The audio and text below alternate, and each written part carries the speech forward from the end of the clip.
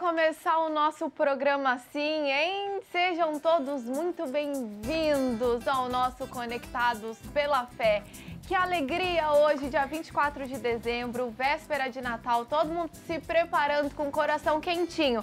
Você aí na sua casa já tá preparando tudo com a sua família? Ó, eu vou falar que a nossa casa tá cheia. Tem muita gente especial por aqui no nosso programa hoje, né, irmã? Tem muita gente e a gente quer fazer sua companhia para você também, que está aí na sua casa nos preparativos. A gente também está aqui preparando o coração e o espírito para acolher Jesus, que vai chegar daqui a pouquinho, no dia 24 de dezembro. Essa celebração religiosa do Natal foi iniciada lá no século IV. E isso mesmo quando o Papa Júlio I concluiu um estudo sobre a data do nascimento de Jesus, né? E aí estabeleceu oficialmente, então, o dia 25 de dezembro para essas comemorações. E como vocês podem ver, a gente já está se preparando para celebrar essa data tão linda e receber o menino Jesus também no nosso coração. E junto com a gente, como vocês já viram no começo, a gente já começou esquentando o coração com os cantores de Deus que vieram trazer uma música muito bonita, fazer o nosso programa também mais especial. Já está especial pelo café, mas com vocês ficou mais bonito ainda, né? E a gente queria acolher vocês, então, de coração. Também que vocês começassem já falando um pouquinho de vocês para quem está em casa. Eu tenho certeza que muita gente já conhece, mas de quando vocês começaram a ficar juntas, né? Então, a fazer esse trabalho bonito que vocês fazem também de evangelização. Como é que tudo começou, então? Olha, faz 25 anos, viu? Lembra? Ainda lembro. Lembro porque eu faço parte da primeira formação, né? Então faz 25. Nós começamos a trabalhar com o Padre Zezinho nos shows dele. E éramos um grupo vocal, né, que trabalhava com ele. Depois a gente lançou o nosso trabalho mesmo, só o Cantores de Deus, né? Sempre teve um integrante homem, mas aí o Luan e Vanessa foram embora para os Estados Unidos, entrou o Robson.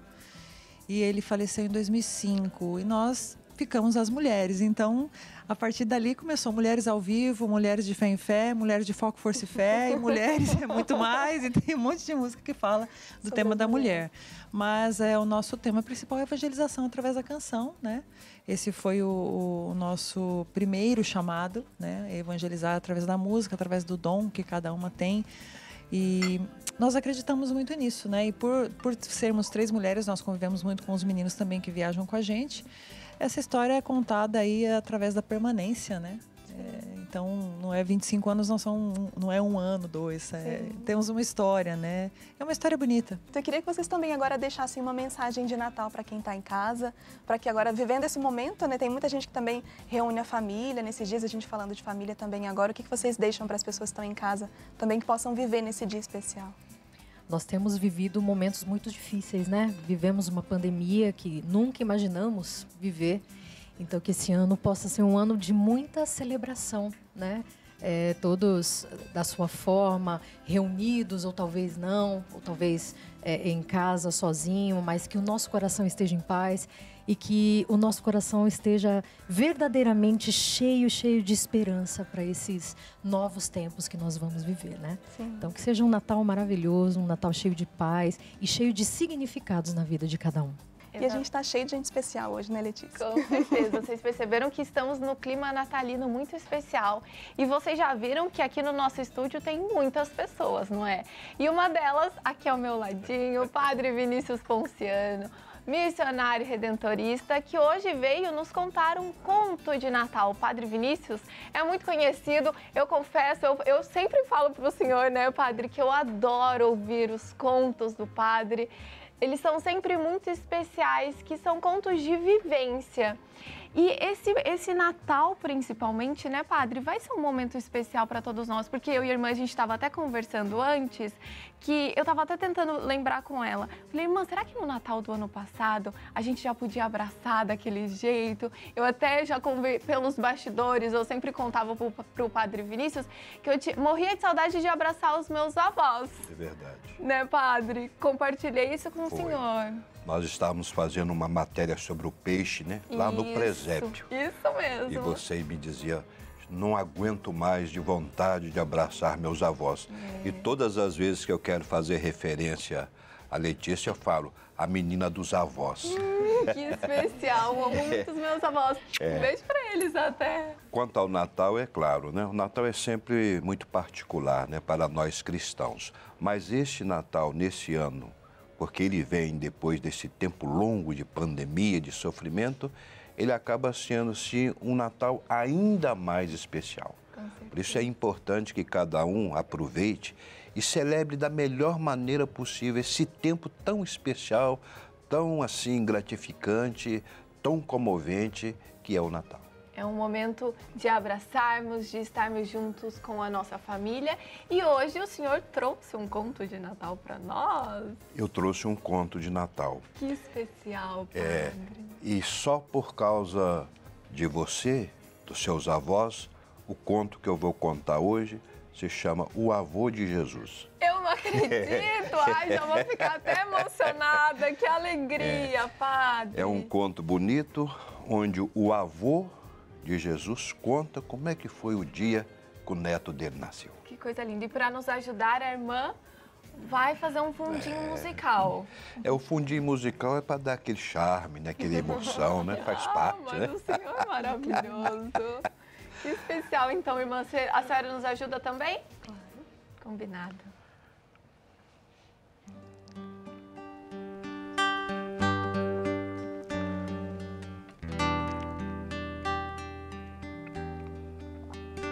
Ó, morava eu, minha mulher, minha filha Maria, numa taperazinha, na beira assim da estrada, no sertão do Brasil.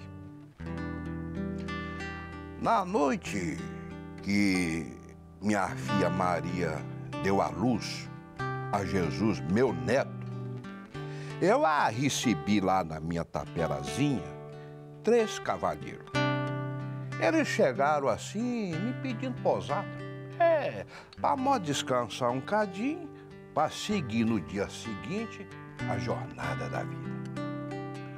Eu falei para eles que eu não tinha assim muito conforto, mas eu tinha assim, no fundo lá de casa, um paiol, assim entupetado de milho, de paia seca e alguns sabucos. Eu até pedi a eles para não reparar, porque lá em casa naquele dia estava assim um pouco transtornado, bagunçado, que minha filha tinha acabado de dar luz. Então nós ficou assim conversando, entre uma caneca de café e outra. Um deles chamou eu assim numa parte e falou que assim era muito gosto de conhecer meu neto. Então eu chamei minha mulher e nós concordamos em levar eles para modo de conhecer o meu neto. Então eu levei eles assim para dentro de um quartinho pequeno. Lá estava minha filha dando de mamar pro meu neto. E, gente, vocês precisavam ver, meu neto é bonito demais. Que menino bonito, era o mais bonito daquele sertão todo. Minha filha não ficava atrás também, não. Era uma lindeza que só. Estava feliz demais da conta. Era o seu primeiro bebê. Olha, quando aqueles 3 cavalheiros viram o meu neto, eles ficaram tudo assim diferente, meio que encantados. Parecia que estava vendo um ser de outro mundo. Aí eles viram o meu neto, eles usavam assim uns bornazinhos. Uns bornazinhos. E eles foi tirando de dentro daqueles bornazinhos umas pedrinhas brilhantes e foi colocando assim aí em roda do meu neto. Aí um trouxe lá do quintal um ramo assim de arruda e o outro tirou assim umas velas e acendeu, foi tudo. E um terceiro foi lá no quintal, numa bica boa que eu tinha lá, e me trouxe uma caneca de água boa, fresca, limpinha, boa de beber que só vendo. E eles puseram tudo aquilo em roda do meu neto. Depois eles ajoelhou, fez tudo. E eles começaram a barbucear umas palavras. Olha, minha filha, na idade que eu tenho, eu nunca escutei uma daquelas palavras em toda a minha vida. E depois, então, de muita oração, aquelas cantorias, tudo, eu levei eles de volta lá pro paiol para modo de descansar um cadinho. E eles ficaram assim, diferentes, tudo meio assim que encantado, sabe?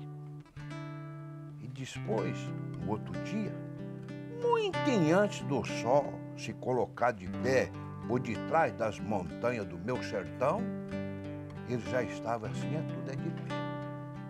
Aí um deles chamou eu assim num cantinho, assim muito respeitoso, com a voz muito grave, e falou assim: senhor, o senhor precisa cuidar muito bem desse seu neto, porque nós viu nos olhos dele o olhar do nosso Deus. E nós viu também assim nos lábios do menino, do Jesus, seu neto, o sorriso de Deus. Mas eu fiquei feliz demais da conta com essas palavras bonitas que aqueles homens falaram do meu neto. Depois que eles subiram nos seus cavalos, descansados e ligeiros, e chisparam dali do meu sertão. Nós nunca mais viu eles, não. Nunca mais ninguém daquela região viu eles. E eu fiquei ali, com a minha mulher, com a minha filha, vendo meu neto crescer, que era a coisa mais linda. E o tempo foi passando e ele foi crescendo em tamanho, graça e sabedoria.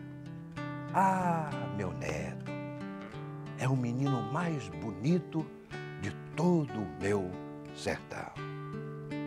Ai, que coisa mais linda! Padre, obrigada por esse conto, mais do que um conto, um presente para todos nós aqui, para todo mundo que está nos assistindo, em especial a mim também, essa nossa história com os avós. Deus abençoe sempre o senhor. Os seus contos são incríveis, emocionantes, eu sempre me emociono.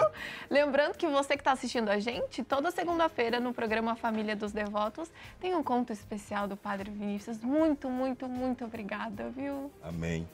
É um prazer poder estar na sua companhia, na companhia de todos vocês também, principalmente nesse tempo tão bonito que nós estamos celebrando, que é o Natal do Senhor. A gente sabe que toda semana a gente traz aqui para vocês uma dica da editora Santuário, mas nesse dia especial ela está diferente porque a gente está recebendo aqui, então, o Padre José Luiz Queimado, que é missionário e redentorista, para falar sobre o novo livro dele, que tem tudo a ver com esse tempo que a gente está vivendo também.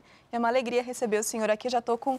Falei para ele que se ele não me desse um exemplar, eu ia roubar de alguém, eu ia pegar em algum lugar, porque eu estava querendo ler esse livro nesse tempo, né? Eu acho que é um livro muito especial, realmente, para quem está em casa e desejando viver de forma diferente esse Natal, né? O que o senhor tem para falar para nós da experiência mesmo de construir esse livro, especialmente nesse momento agora especial que a gente está vivendo? E seja bem-vindo ao nosso Sim. programa. Obrigado, primeira vez, muito obrigado mesmo. E a definição de uma boa vida é boa comida, olha aqui, estamos com uma mesa farta e também música de qualidade, olha aqui, né? As cantoras de Deus, que lindo. E também pessoas maravilhosas, aí, ó. Então, nós estamos realmente num momento bonito aqui de confraternização. E para falar do livro, é na realidade uma dica para que vocês possam aprender mais sobre a fé. Nós temos a história linda do Padre Vinícius, ver como que nós mergulhamos na espiritualidade. Então, quanto mais nós conhecemos, melhor é para que nós também sejamos luz e testemunho lá fora.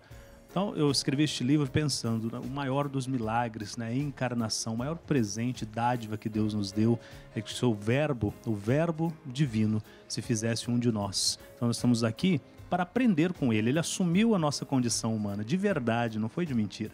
Não foi somente um teatro, é de verdade, ele foi ser humano pleno.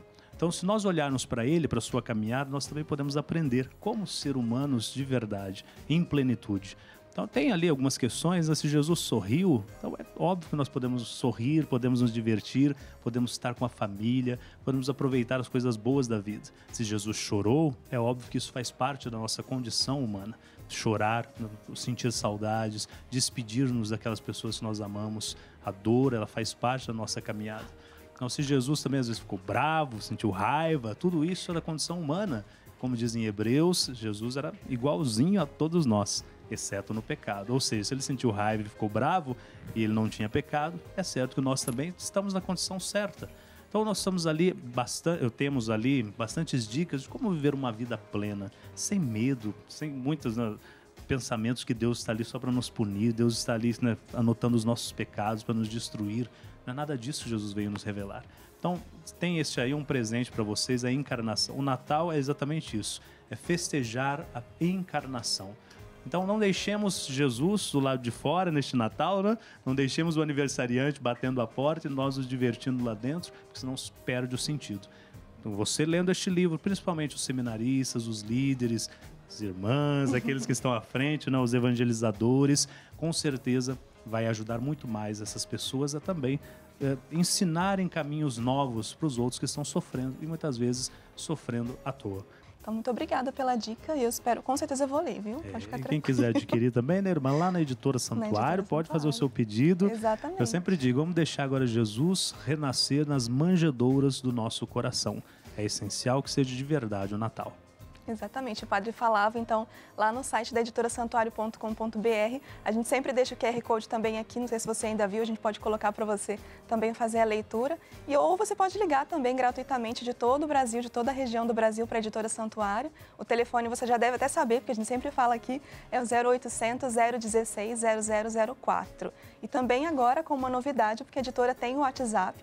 Então, você pode pedir direto pelo WhatsApp só mandando uma mensagem e o número é o mesmo, 0800 016 0004. E a gente vai vir agora com uma dica que não pode faltar, com a Carlinha, que tem um recado muito especial para nós. É isso mesmo, eu tenho um recadinho especial para você, que acompanha a programação da TV Aparecida durante todo o ano e hoje em especial nessa noite de Natal. Teremos a noite de Natal da turminha dos Devotos Mirins. E a turma espera por você, pelas crianças, toda a nossa família, hoje às 7h30 aqui na TV Aparecida, para a gente celebrar juntinho o nascimento de Jesus com a turminha dos Devotos Mirins. E olha, eu vi uma movimentação aqui e parece que tem dinâmica, né, Lê? Você sabe o que cada símbolo natalino representa? Hoje a gente vai conhecer mais sobre todos esses símbolos com uma dinâmica super divertida. Então eu vou fazer o seguinte, eu já vou convidar a irmã e as duas meninas, vamos lá, Carla. Quem vai ser o primeiro? Todas vão participar, hein? Vamos vocês duas que estão mais pertinho para chegar aqui, porque a dinâmica vai funcionar da seguinte forma. Temos aqui alguns dos símbolos natalinos e ali no telão algumas frases que representam esses símbolos. Então eu vou abrir a caixa, vocês vão escolher um número, eu vou tirar o símbolo e daí você escolhe. Você fala assim, eu acho que é a frase número 1, a frase número 2, tá bom? Preparadas, meninas? Sim, a gente escolhe a caixa. Olha lá, as frases já estão lá. Vamos começar por quem? Irmã? Vamos começar com a irmã. Pode ser pra vocês relaxarem, meninas. Irmã, caixa número 1, 2 ou 3? 3. 3. Vamos lá, qual será o símbolo? Esse aqui tá... Vamos ser amiguinha, hein, linda? Olha só, um sino. E aí? Calma aí, deixa eu ver. Qual frase você acha que representa? Olha, a única que tem a palavra batem é o número 4. Bem lógica, né? Batem anunciando. O número 4 é assim, ó. Batem anunciando a chegada de Cristo na noite de Natal. Eu acho que é esse. A irmã acertou! Maravilhosas! Vamos lá, Carla. Deixa eu escolher um. Ai, Senhor Jesus. A 1. Vamos ver, Tá fácil. Fofinho, vai. Tô sendo sua amiga também, hein, meninas? Papai Noel. Olha só. O Papai Noel. Quais são as opções e qual você acha que se encaixa mais? Eu acho que é a 6, figura associada a São Nicolau, bispo que ficou conhecido por sua generosidade. Sabe que essa imagem tem pouca gente que sabe, né? O povo acha que Papai Noel é uma figura que nasceu do nada, né? Mas não é, né? Não é? Cada um desses símbolos tem um significado e é por isso que a gente trouxe essa dinâmica. Porque daí também é legal você estar preparando o Natal aí na sua casa ou na casa de alguém da sua família. Você pode separar esses símbolos e fazer com a sua família hoje à noite. Que tal? Gostou? Legal, não é, meninas? Muito bom, Nicolau. E você? Vamos lá, amiga. Meu Deus, vamos lá, então. Quer a 2? Quero a 2. Eu acho que eu vou preferir a 2, né? A 2 ou a 2? Vamos lá. Vamos lá. Tchan, tchan, tchan, tchan. Que lindo. Amei. Vamos lá, deixa eu só ler. Olha só, uma guirlanda. Sim. Peraí que eu tô lendo Essa ali, mesmo. irmã. Peraí, Chega pra cá. Eu não enxergo, gente. É difícil, sabe? Aqui do meu ladinho. É a 5. Seu formato circular simboliza o amor sem fim de Deus. Gente, olha, na verdade, esperem símbolos natalinos. Foi muito fácil, vai, essa parte da dinâmica. Você de casa gostou também? É uma ideia pra você também fazer, hein? Mas, ó, ainda não acabou, porque eu, Carlinha e Dalva participaremos da segunda parte. Agora vamos de música, menina? Vamos lá. Dalva, para de comer aí, por favor. Aproveitando o café Olha, dela. gente, é tudo de verdade nessa mesa. Vocês não fazem ideia do quanto tá bom.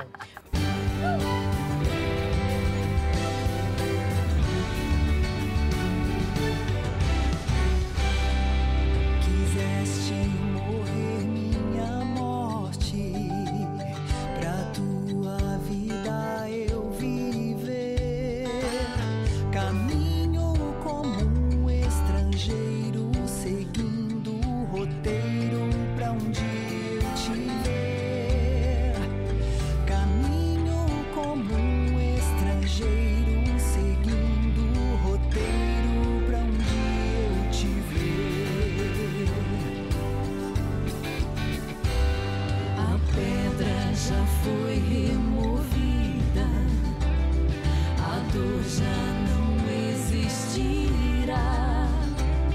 Eterna será a nova vida, enfim a tua face me revelarás.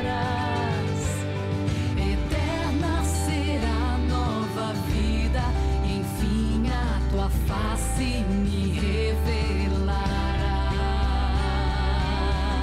revelarás. Muito obrigada. que Maravilhosas, lindo, né? Eu aproveitei e já até comi um pedaço do panetone aqui, ó, né, padre? Se eu tiver com chocolate na boca, gente, é porque Faz tô parte, aproveitando né? esse café maravilhoso aqui com os nossos queridos amigos. Mas olha, agora chegou a vez De vocês, da gente participar, exatamente. né? A gente, Vamos lá, Carlinha. a gente foi fácil, agora vamos ver se vocês vão conseguir também, né? E agora? Quem não foi, a Dalva volta. Não, você fica, viu? Você fica, a gente passa. Isso. As meninas vão pro café, Agora só meninas, vocês pode ficar do lado fiquem delas, à né? vontade. As três aqui, tá legal. A dinâmica é a mesma, então, cada uma escolhe uma caixa e aí a gente vai depois associar qual é o significado do símbolo, né? Agora que a Dalva já conheceu, a gente faz ação, você pode começar.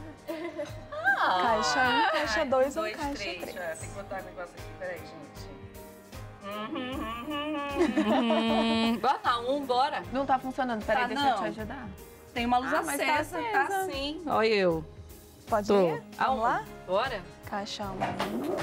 Aí quem fala são elas, né? Eu escolho, elas falam, né? Você Daí escolhe você das escolhe opções. as opções de qual Este é o representa. símbolo.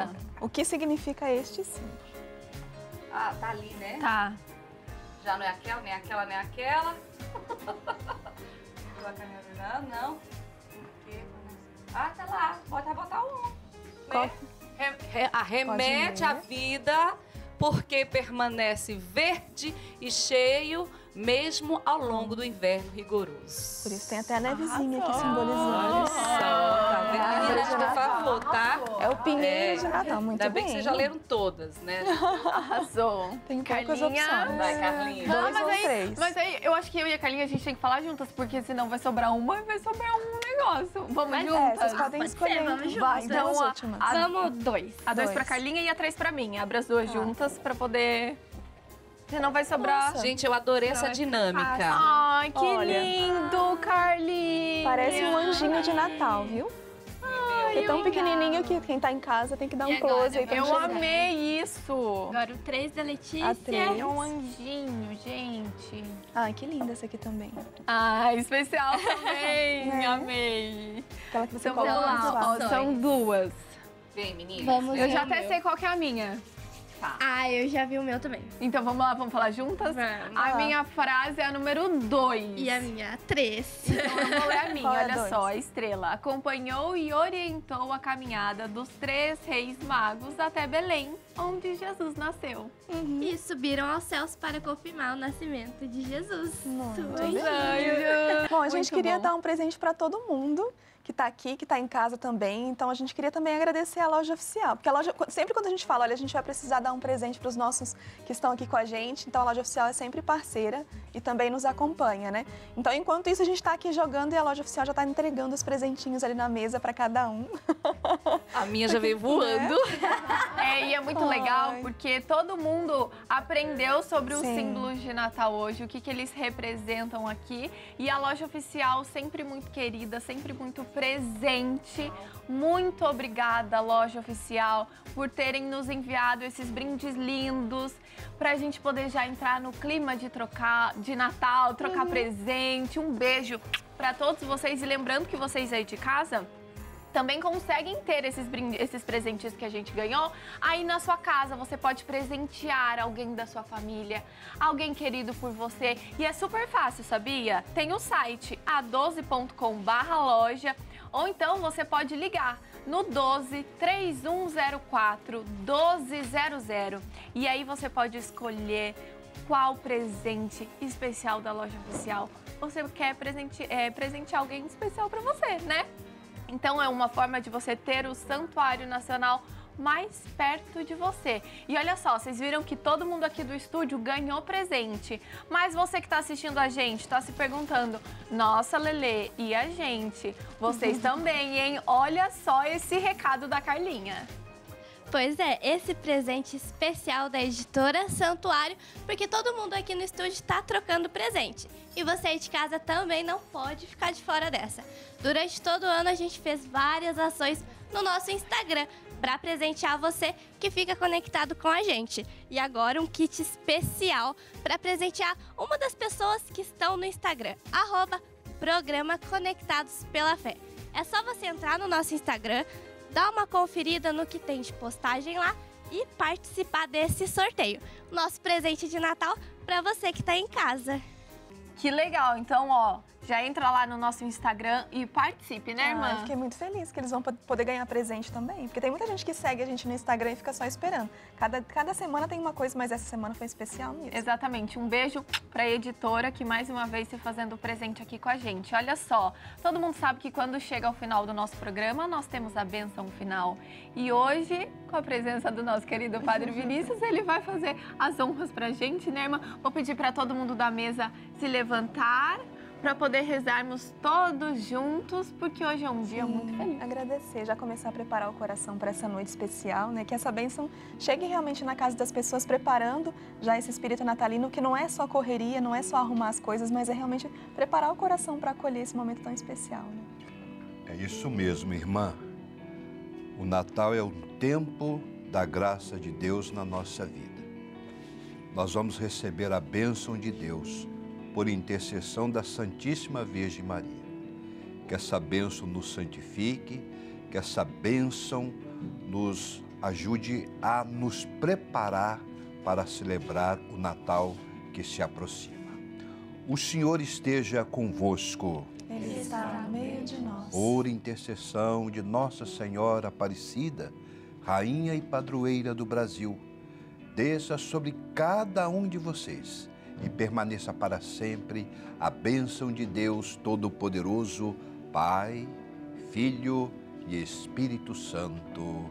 Amém. Permaneçam todos em paz e, em nome de todos nós da TV Aparecida, um santo e feliz Natal a todos vocês. Amém. Feliz Natal para todo mundo.